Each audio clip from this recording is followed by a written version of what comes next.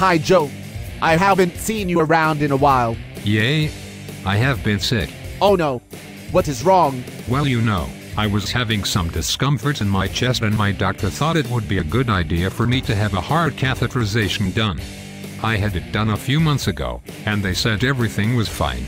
Yes, I had one of those last year. Well, since the heart cath, I have been having headaches, haven't been able to sleep, I have no energy and get tired just walking across the room.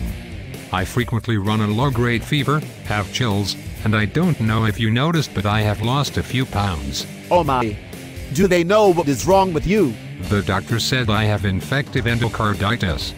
You see, Shelia, I have mitral valve prolapse and it seems when they did my heart cath, I got an infection in the inner lining of my heart.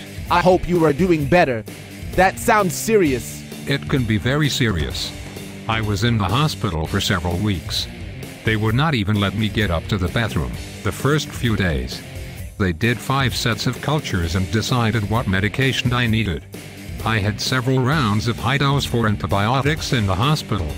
Now they're having me come into the outpatient center every day for high dose for antibiotic treatment. This could go on for several more weeks. I still have to limit my activity. I am only allowed to leave the house to go for my 4th therapy. They said I am lucky. The heart valves in some people get so damaged, they have to have valve replacement surgery. Oh my Joe, I had no idea. The nurse told me I should have regular follow-up care, because there is a chance it could reoccur. I have to let any healthcare provider know about this, because from now on, I will require pre- and post-antibiotic treatment before any procedure, even just having a tooth pulled. Sounds like you need to be very careful. I better let you get to your treatment so you can get home. See you later, Joe.